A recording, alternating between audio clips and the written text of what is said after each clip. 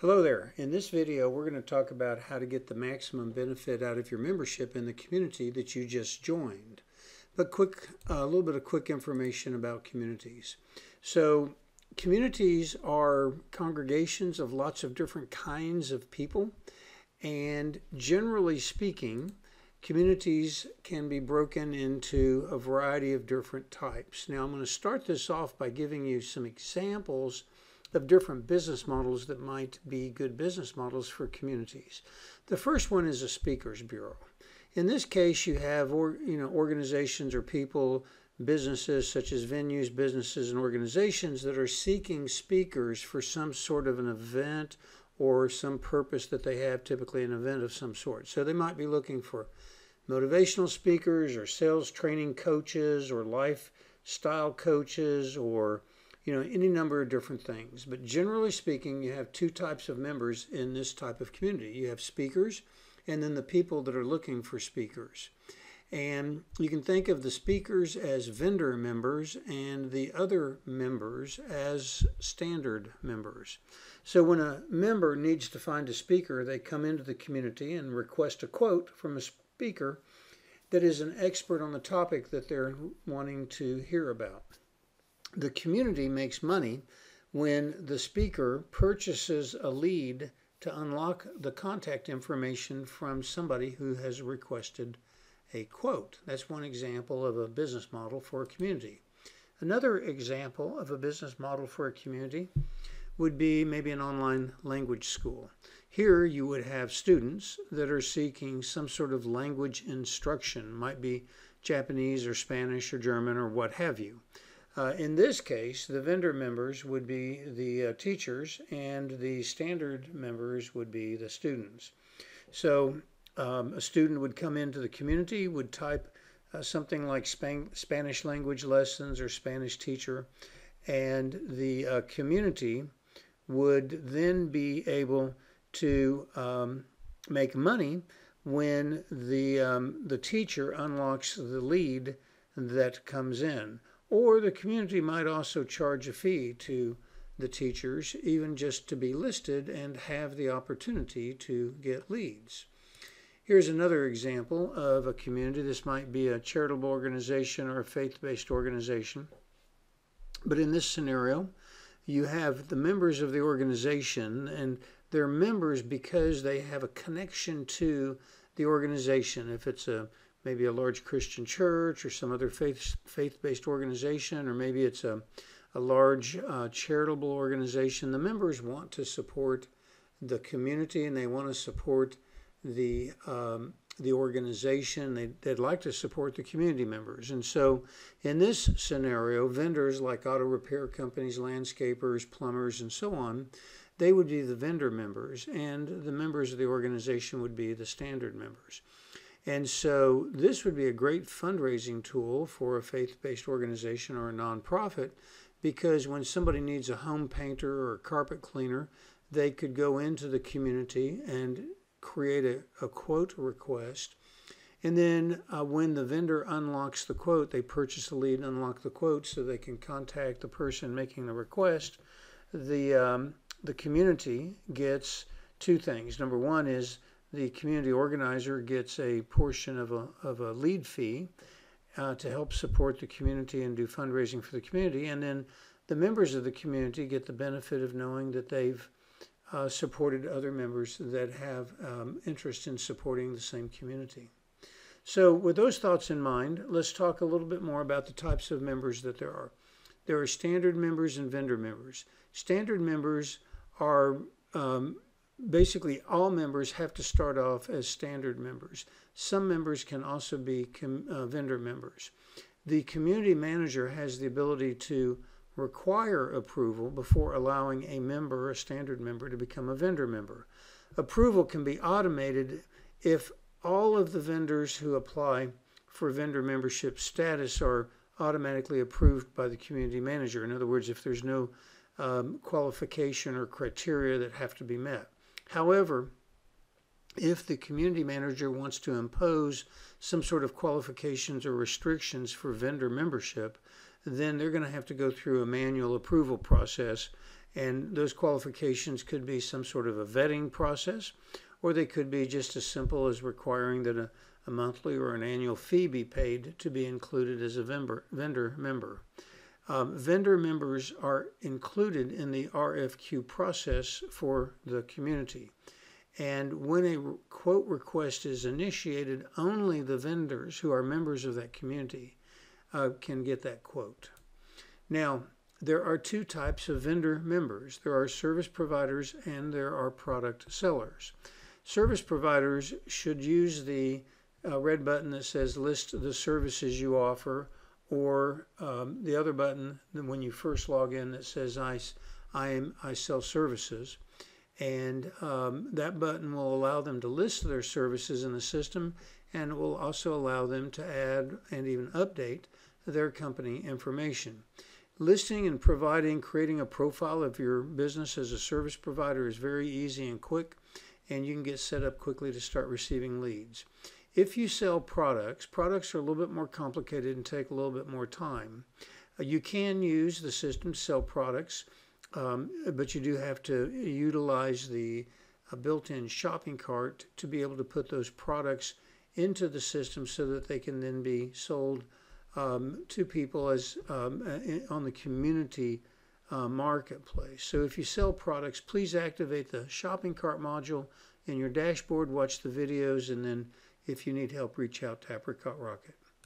Okay, so for service providers, you're allowed to list up to 5 services that you provide, and you do that again by clicking on the button that says list the services you offer, and then follow the sequence of screens that will show you exactly what to do. Now remember, when somebody uses the RFQ engine to look for you, they're going to start typing words that they think will describe you. As they type their search words into the RFQ engine, it will start displaying potential matches both from you as well as from other vendors. So the more services that you list that are potential matches, the more leads you will be likely to receive. Okay, so when you first log in, you're going to see a button on a pop-up, and that button is going to say I sell services. Click there. Now if you click off and that pop-up goes away, underneath you're going to see another red button in the community that says list the services you offer. You can click either one of those, and that'll bring you to a pop-up screen that looks like this. You list the services the same way that you would expect your audience to search for you on Google. So for example, speaking topics or presentation titles might be considered services if you're a speaker in a speakers bureau. So if somebody needed to find a speaker on the topic of sales improvement, they might type any of the following: sales improvement, sales motivation, improving sales, motivating salespeople, sales training, motivational speaking. I mean, there's a lot of different things they could type. So all of those things might be of interest to you. Now, the important thing to also know, though, is you're limited to 6 free listings. If you want to list more than 6, you can. Each additional listing has a cost of 1,000 tokens, and you earned 1,000 tokens when you created your account. You can easily earn more tokens by a variety of things. If you go to your dashboard and look for a button that says activate rocket tokens, you should do that and then watch that video, and you'll learn a lot more about how you can earn tokens, and I would recommend that you do that.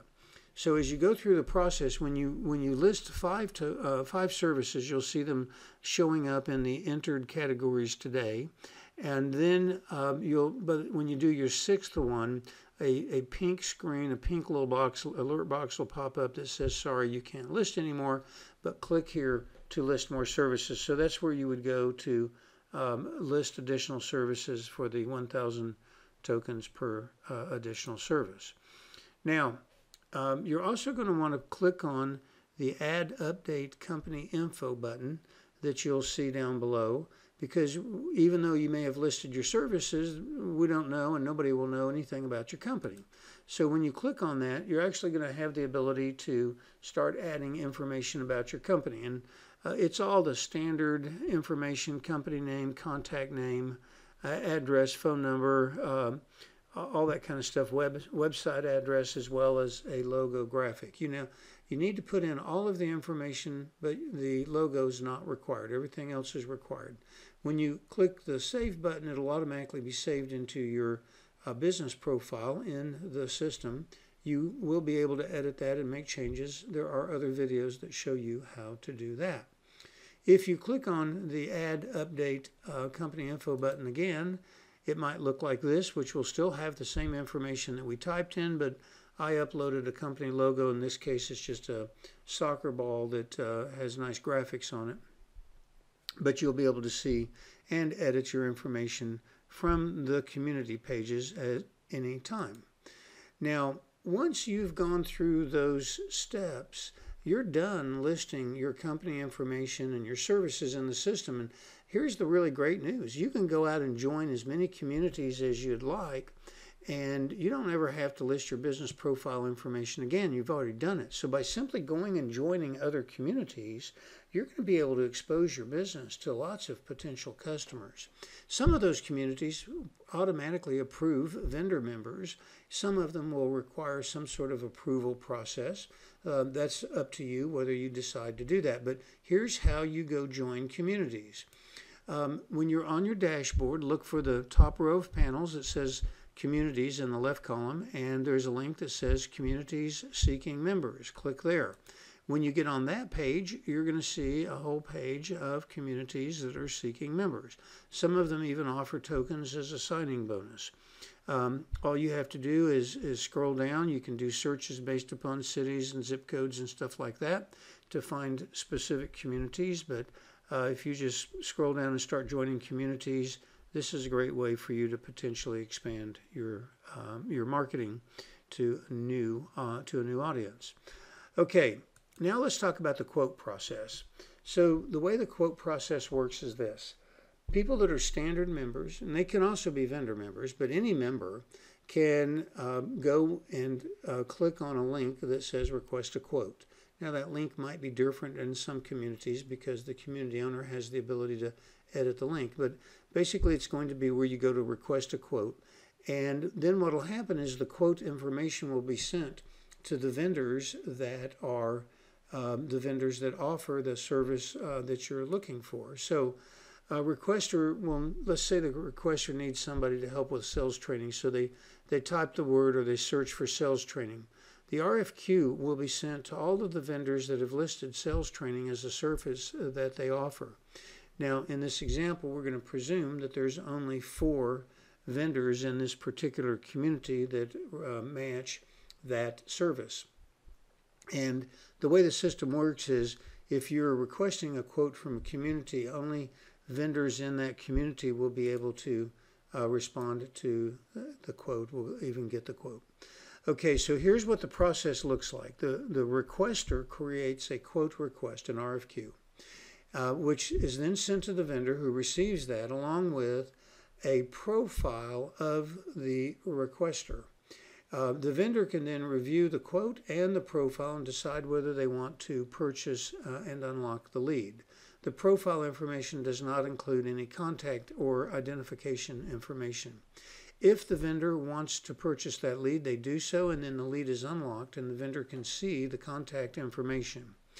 The requester contact information is also automatically added to the database, the CRM database of the vendor. Now, the vendor then can respond with either an email or a simple phone call to the requester to deal with the quote. At the end of these processes, the vendor can provide feedback on the requester, and the requester can provide feedback on the vendor. So in a little bit more detail, the request a quote process works like this. There's 5 questions that the requester is asked to fill out. And those questions are: how often will the service be needed? How soon will it be needed? And is this for a business, individual, or some other type of entity? Describe the service that you need, and then what price do you expect to pay for the service?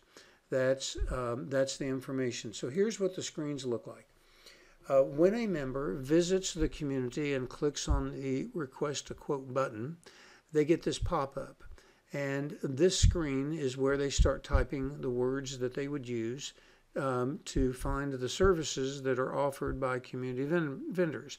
You'll see on this screen that I'm typing the word sales, and down in the blue space below, the system starts displaying some potential matches. So matches are shown and it'll reduce as you type. But in this case, just with the word sales, it shows improving sales, motivating sales. So see, sales doesn't have to be on the front. Sales improvement, sales motivation, sales training. So I'm looking for sales training, and I click on the sales training link in the blue space down below. And that takes me to this pop-up screen. And here it says that I'm looking for a sales trainer, and it gives me a series of radio button options that I can click for how often will I need this service. So I choose one, and when I choose and I click the save answer, I move on to the next answer, and I earn 200 tokens for each answer. So the next answer, the next question is, when do you need the service? So you answer that one, and then you move on, and it wants to know is a service for a business, an individual, or some other type of entity. And then finally, or not finally, but next it asks for a description of the service. So you type in a description and be as detailed as you possibly can. And then last, it asks what you're expecting to pay for this service. And there's a variety of reasons for that, but that's just the process, and I'll explain that in more detail in another video. Okay, so once the person requesting the service has gone through those steps, the vendor is going to receive the RFQ and profile information by email or SMS, or they can get the information by simply logging into their account. So the email will have a link to a page, the SMS message will have a link to a page, and either one of those, if you click on it, it'll take you to a page where you can see the quote details and the profile information of the person requesting the quote. When you log into your account and look at the quote, it'll basically look like this. So you log into your account, which is the menu on the far left side, and you'll go down to the section that says Leads Program, and you click there, and then the Leads Program menu will open, and you'll see a section that says All Leads. And then when you go into the All Leads section, you'll see the quote that just came in, typically at the top, and in this case it's sales training. So if you click on sales training, it'll actually take you to the lead detail page. On the lead detail page, you'll see the lead information in the left-hand column. In the center column, you'll see the profile information of the person requesting the lead, and in the right-hand column, there'll be a button where you can purchase the lead. Now in the center column, the contact information for the person requesting the lead is not being displayed until you purchase the lead. So when you click on the purchase button, this pop-up screen will come up that will, you have to click on Pay with Card. This is going to be through Stripe, the credit card processor. And then another overlay will come up where you actually input your email and your card payment information. When you do that, the payment will be processed, and then you'll be immediately taken back to the lead detail page, and I've expanded it here where you'll be able to see the contact information that has been unlocked, as well as you'll have a feedback form that you can use when you've finished with the feedback, or when you finished with the process. Now you may immediately be able to get in touch with the person, or it may take a little time, but we do request that you come back and provide feedback because we want to be able to rank and rate individuals that request quotes to make sure that you and future vendors have the ability to see whether or not they're people of integrity. Okay, so when the person, when you unlock their contact information, a couple of things happen. First, the information is sent to your CRM, so you have a permanent record there, but you also have a permanent record within the Leads Program area where you can go back to that menu section and look for purchased leads, and you'll see a list of the leads that you've purchased and when you bought them, and then you can go back in and get the lead details there. That's it. The quote process is pretty simple. Once you've gotten the contact information, then you simply either send an email with your quote to the person or give them a call. If you need additional information to actually prepare the quote, feel free to give them a call. And be sure to provide feedback on the buyer, which is the lead. And remember that buyers rate sellers. They rate you as well as you get a chance to rate them. Feedback is important, so we sure encourage you to do that. Okay, so go get listed and enjoy the process, and look forward to getting a bunch of leads. Thank you for watching this video.